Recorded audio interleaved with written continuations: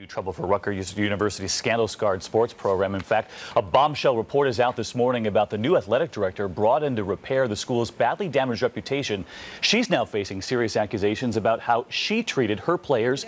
And ABC's Gio Benitez has been working this story overnight. Gio, good morning. David, good morning to you. And this morning, for the first time, we're hearing from one of Julie Herman's former players. She and others describe what they call mental abuse. And now Governor Chris Christie wants to know more.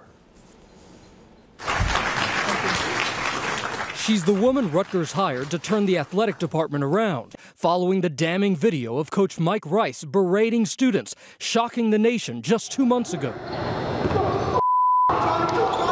But this morning, new questions about how Julie Herman treated some of her players 16 years ago as head coach of the women's volleyball team at the University of Tennessee. Kelly Hanlon-Dow was on that team. She told us that we're fat, we're stupid, we're alcoholics, not letting us shower or eat from our road trip from Florida to Tennessee. Hanlon-Dow and 14 other women first spoke out in a New Jersey Star-Ledger report. Now, New Jersey State Senator Raymond Lesniak wants Herman to resign. And Governor Chris Christie wants to talk to Rutgers about the allegations. It was no longer worth the scholarship. It was no longer worth playing volleyball. We didn't care what happened. We just could no longer play under those circumstances as a team. The women say that in 1997, they detailed the alleged abuse in a letter to the Tennessee athletic director. The Star-Ledger says Herman quit. Just days ago, Star-Ledger reporter Craig Wolf confronted Herman with the allegations. Her first response was, "Wow, that's not familiar to me."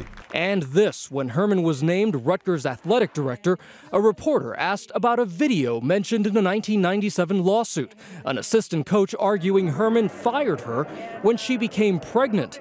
This is the video of Herman at that employee's wedding. I want you to come back in February with any surprises, the office and all, and it'd be hard to have a baby in there. But when asked about that video, there's a video. I'm sorry, did you say there's a video?